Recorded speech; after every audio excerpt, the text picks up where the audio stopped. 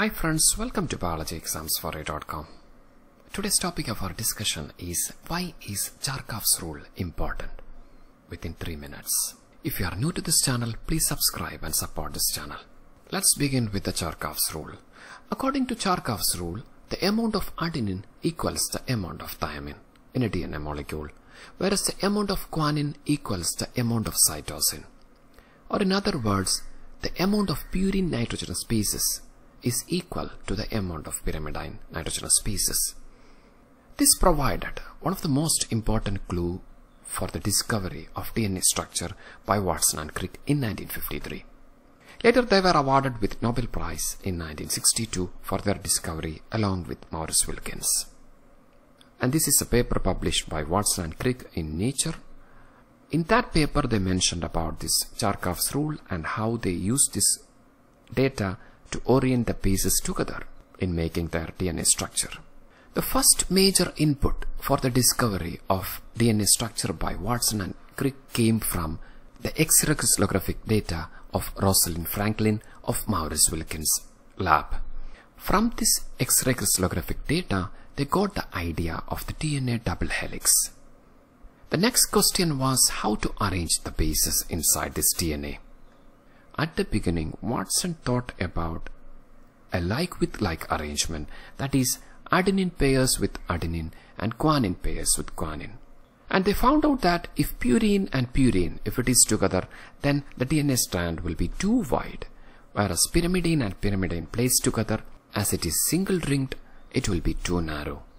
When they put together purine and pyrimidine, the width is consistent with the X-ray crystallographic data published by Rosalind Franklin. During that time, from 1948 to 1952, Chargaffs published many publications regarding the base composition and finally formulated this Chargaffs Rule. So they got the experimental evidence also, thus explaining the base pairing regularities or complementary relationships of nucleic acids. The second most important contribution of Chargaffs Rule is Watson and Crick could explain the DNA copying mechanism. They proposed that as there is a base pairing complementarity, one strand will serve as a template for the synthesis of another strand. They also developed this idea from the Chargaffs Rule of base complementarity. Then the third point is the Tetranucleated hypothesis proposed by Levin that was disproved by Chargaff's experiment.